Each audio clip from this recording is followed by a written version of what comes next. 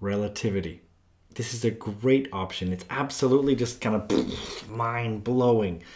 And that's why I'm really excited to talk to you about this. What I'd like to start with, though, is Galilean transformations. I'll start off with this picture here of Galileo, and it says, "Thunderbolt and lightning, very, very frightening me." Do you know that song? That's a song by the band Queen. Really catchy, actually.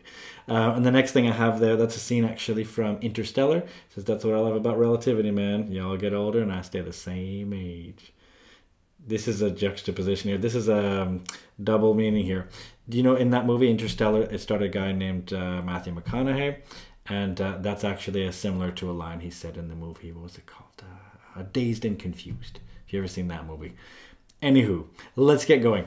So with Galilean transformations, this is all about reference frames and looking at what's going on when we measure position as well as velocity. So we're going to always consider one reference frame. We're going to call it S. So S is going to be the stationary frame. And we're going to have S primed, which is going to be a moving frame of reference. You're going to see that's going to make things kind of interesting. The good news is these derivations are really easy to do. We have this right here, which is in your data booklet. So x primed equals x minus vt, where x is the position in the stationary frame. And let's maybe put units to it. Position, that would be in meters. We have x primed, that's the position in the moving frame. That's also in meters. So if you think about the primes represent moving frame things, right? Now v is going to be the speed of the moving frame with respect to the stationary frame. What's often used here as an example is like a train or something like that. It's always a boring example of a train, but there you go. So imagine that you have a train and the train is actually moving. So if you know, then we're going to talk about what happens if you do stuff within the train and what will someone who's outside of the train, what will they see? That's an example of relativity. So it doesn't have to be so crazy. It's going to get crazy later, trust me. But it starts off actually pretty straightforward. So a speed, that should be measured in meters per second. And we have time, which is going to be in seconds. And at this moment, I'm not saying different kinds of time. You might be wondering about that, but for right now, we'll leave it. So what this does is this is just a way to transform, that's what it's called, a way to go from one position to the other position. It's all about, shifting it off by this factor of how much it's actually moved by. So this is the way it works here. Let's do the other transformation. That's the one for speed. So for example, now we have an object. It's moving within a frame. And the example that's always used, it's so boring, but we'll use it anyway. It may as well be. It could be like a train here. And so you're going to have u primed equals u minus v. So we're going to say this. Let's start actually with v. We'll do that one actually first, I think. So let's do v. So v will be the speed of the train itself. So imagine then this train is actually moving. It's actually moving with respect to, an observer who's not in the train. So maybe, this is me here and I'm watching. So yeah, I'm watching what's going on. Looks like I've got like laser beams coming out of my eyes. So this is me watching this train move by. Now within this train, you could have something happening. Like, I don't know, maybe you're walking maybe. So maybe you decide to walk some speed. So let's look at what goes on here. V is going to be the speed of the moving frame. In other words, in this case, V is the speed of the train. So that'll be in meters per second. Now u prime, that's going to be the speed of the object measured in the moving frame. In other words, if I'm sitting in this train, so this is, let's say this is u. Well, I call it u prime actually. So u prime will be the speed of you walking with respect to you in the train. So if you're sitting in the train and you actually go for a walk in the train, that's u primed. That's the speed of you, I shouldn't say you, the speed of the object measured in the moving frame. Then again, the speed, well, those are all nice and easy units, aren't they? This is a meters per second. And then we've got the speed of the object measured in the stationary frame. Now, what does that mean? That would be, how fast would I see this person walking in the train?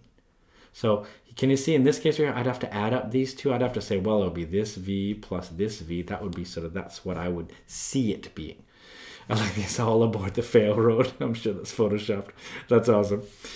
And actually, I thought of something. When I was just writing these and preparing for this, I was reminded, these dumb train examples, because everyone always uses a train example.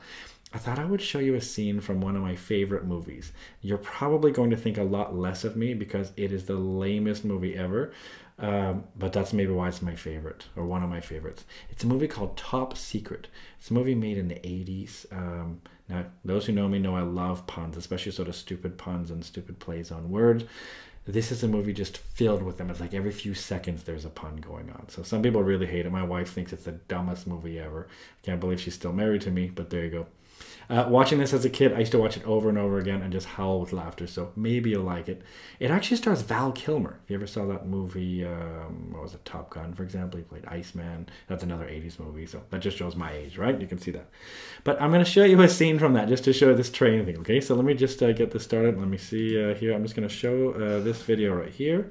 Let's maybe make it full screen if I can. So this is Val Kilmer here, and it's set in the World War II time.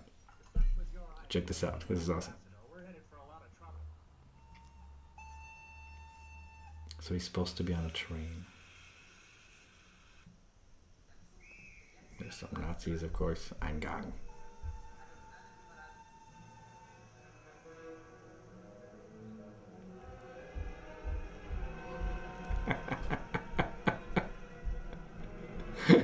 That's so awesome. So yeah, it's all about relativity, right? It's all about who's doing what speed relative to who. So you thought they were moving, but actually the background was moving. But this is actually the idea, one of the underpinnings of relativity. It's all about who's measuring what. See, if you're sitting in the train, it looks like the background's moving, right? You can be sitting in there perfectly happy. If you're at a constant speed, you won't really notice anything going on inside, except for maybe some shaking or whatever. So I want to show you an example then. So we have an example, the world's most boring example. Let's do it. Let's do it with a train here. So we've got a, well, I like this, how to teach relativity to your dog. So let's say we've got a train here, really boring. Here we go. And it's moving at a speed of 4 meters per second as measured by an observer on the ground. So here's me on the ground. So I'm watching this train move. So in this case right here then, this speed, remember this speed is going to be 4 meters per second. That's going to be V. Now a ball is rolled in the train with a speed of 11 meters per second as measured in the train. Now what do we mean by that? We mean within the train's frame of reference. In other words, like in that dumb movie there with Val Kilmer. Maybe, you know, in that scene, maybe he would, you know, throw a ball at 11 meters per second or something. So you take this ball right here and you move it at 11 meters per second. And try to think what letter that is. If we go back right here, what letter that is, that would be U prime, because that's the speed of the object measured in the moving frame. So it's good to just label things. The big key to doing relativity is just really taking your time and thinking who's measuring what. Then relativity becomes a lot easier. So this is U prime, we got V, and the question is how fast is it rolling as measured by the observer on the ground? In other words, me who's sitting there watching this thing go by, how fast will that ball seem to be moving? Now most people are pretty good at this, they can see it right away, but sometimes the examples aren't so simple. So we'll just use that equation. That's a good idea to use it, right? So U primed equals U minus V. So I'm going to make sure to use that one. So I'm going to get myself a pen here. So U primed equals U minus V. I want U.